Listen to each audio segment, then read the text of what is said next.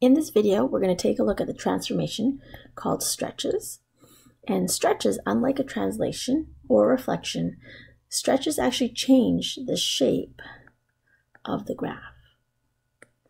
So when the output of a function, let's say y equals f of x, is multiplied by a non-zero constant or non-zero number, a, then we would have y equals a times f of x. Now we can divide both sides by a, and we would have y divided by a equals f of x. So in either case, whether we have a times f of x or y divided by a, this will give me a vertical stretch of the graph about the x-axis by a factor of a. Now, if a is less than 0, I'll recall that if it is negative, remember that the graph is also reflected in the x-axis. So a positive y value that is now negative means that it would reflect over the x-axis. The mapping notation, if the original was xy, then our new point would then be x, comma, a times y.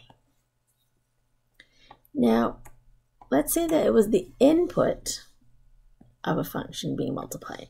So this was output. What about the input?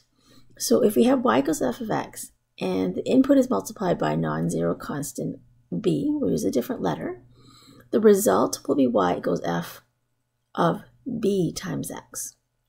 And this will give me a horizontal stretch because it is associated or multiplying x.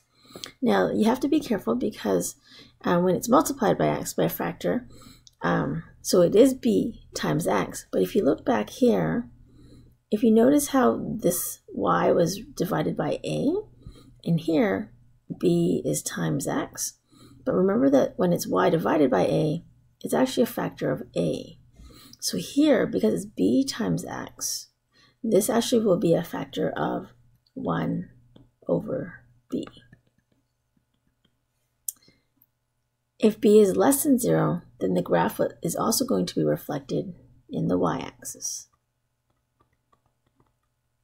So because our factor is 1 over b, for our mapping notation, we're going to say that x is divided by b, and since it's a horizontal stretch, nothing will happen with the y. So let's take a look at a couple of examples. So given the function that's drawn here, transform the graph of f of x to sketch the graph of g of x. State any invariant points and the domain and range. So we have this graph here, which is like a zigzag, and we can see that there's a 3 here. So this 3, because it's being multiplied by f of x, we know that one's vertical. And I'm going to be more specific than just saying it's a stretch. So because it's vertical and it's 3 times my original y value, it's also going to be actually an expansion. So it's going to be a vertical expansion by 3. So let's take all these points wherever there's a corner. And also, it's nice to take the ones on the intercepts.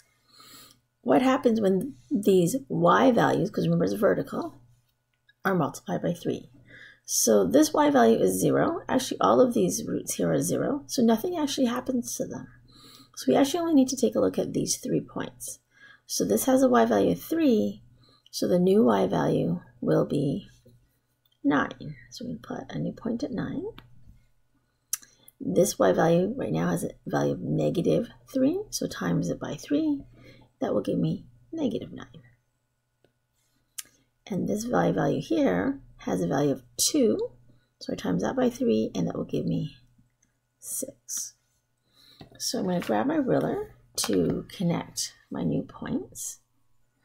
And remember, the ones on the x-axis, they don't move because 0 times anything is still going to be 0.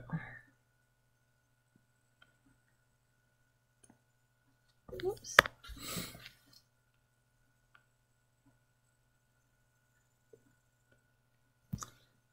Okay, not sure why the lines are drying.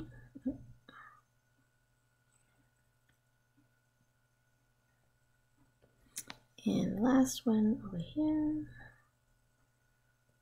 Okay. And there we have the graph. Now we can see that the invariant points, which I didn't draw very well, are these roots here. And so this first one's nice and easy. It's -4, 0.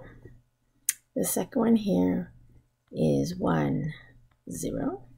Now this last one is kind of tricky because it's not right on an integer. So if I actually wanted to figure out what that was, let's say that I can draw a triangle here. So we know this is 5/2. Then I know that this here has a height of 3. And then I'm trying to find out what this x value is there on the bottom. So that would be x. I can cross multiply. I get 5x equals 6. So x equals 6/5 or 1.2. So since this is 1.2, I'm going to add that value to the 4. So this gives me the last root of 5.2 and 0. The domain of my new function g of x goes from -4 all the way to 6. So I can write this in this formal notation here. So it goes from -4 less than or equal to x less than or equal to 6, where x is a real number. For the range, the lowest number is -9, and we can see that it goes all the way up to +9. So y is such that it is -9 less than y less than or equal to 9, and y is a real number. All right, let's go into the second question. In the second question, we can see that we have g of x, and then the x is being multiplied by -2. So two things are actually happening here. We have the negative sign, and remember the negative means that we have a reflection over the y-axis.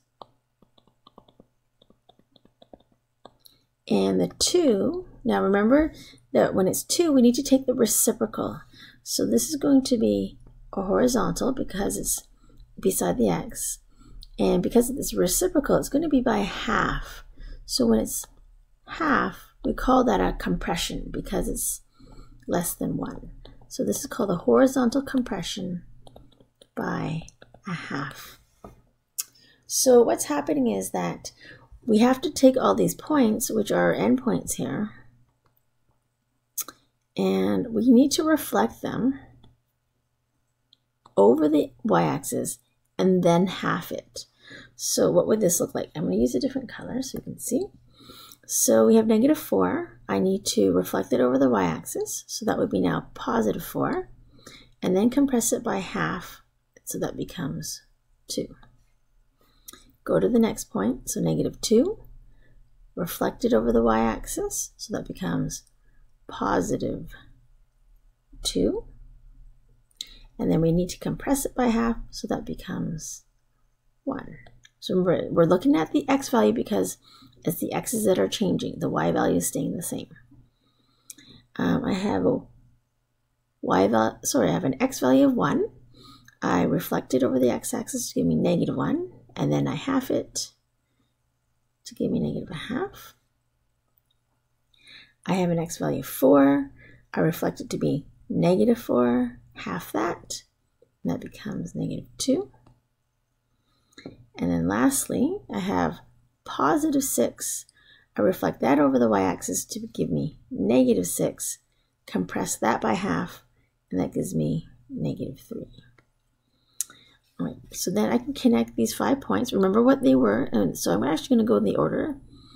So I drew that one first, and then I came down, and I plotted this one here, down there, and then I'm going to go back up. there's my graph. Now let's take a look at the invariant points here. Now you can see the only invariant point, the point that didn't change this time, was on the y-axis. And that point is 0, 1. The domain of this graph goes from -3 all the way to +2. So we can write that as x, such that it's from -3 less than or equal to x less than or equal to 2, where x is a real number. And for the range, we can see the lowest value is -3 and the highest value is +3. So we have y such that it goes from -3 all the way to +3, where y is a real number. And that's it.